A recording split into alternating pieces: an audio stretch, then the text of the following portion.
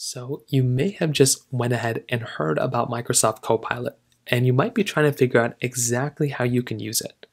Now, there's a couple of different ways that you can get access to it.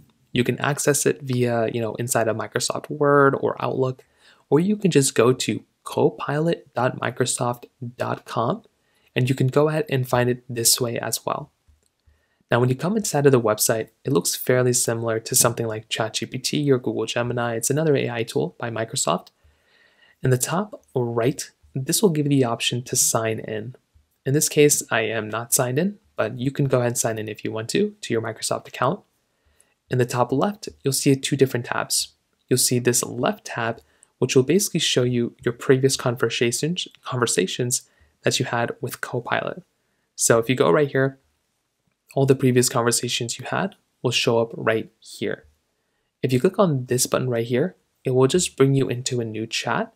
So you can go through and you can open up a new chat just like this window right here. This drop-down menu right here allows you to create a new conversation and create a new page. And like I said, this page just shows you all your previous conversations and you can sign in by clicking the sign in button. You can also hide this by clicking that button right up there. Now this is your main dialog box. If you take a look at this right here, this is your messaging box. So you can type in whatever you want to in this particular box, and you can ask Copilot questions right here. You can also change how the model is basically determined.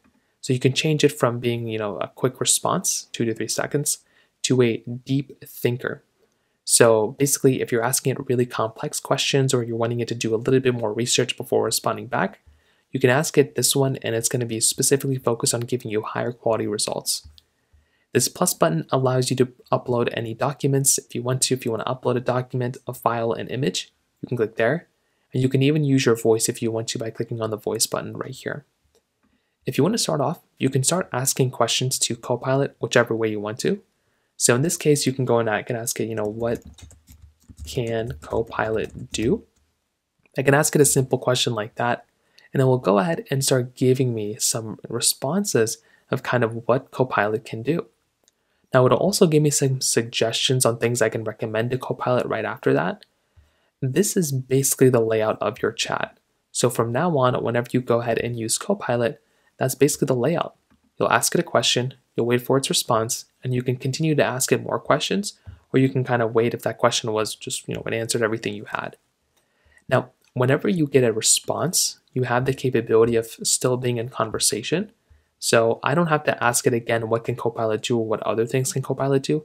I can just tell it to, tell me more, right? It's a conversational type of thing, which is really cool. So it'll just keep going and going and going, and it's conversational based, so it remembers everything I already told it.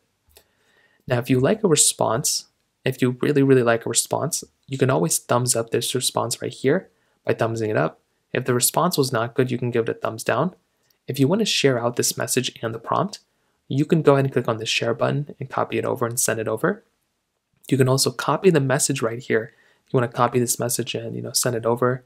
You can also edit the response if you want to. So that is how you use Copilot. It's a pretty quick application. There's not really anything crazy going on here.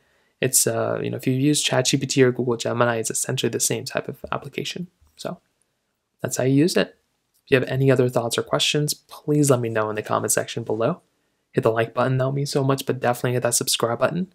More importantly than everything else, I love every single one of you guys. Hopefully I'll catch you guys in the next video. Peace out till then.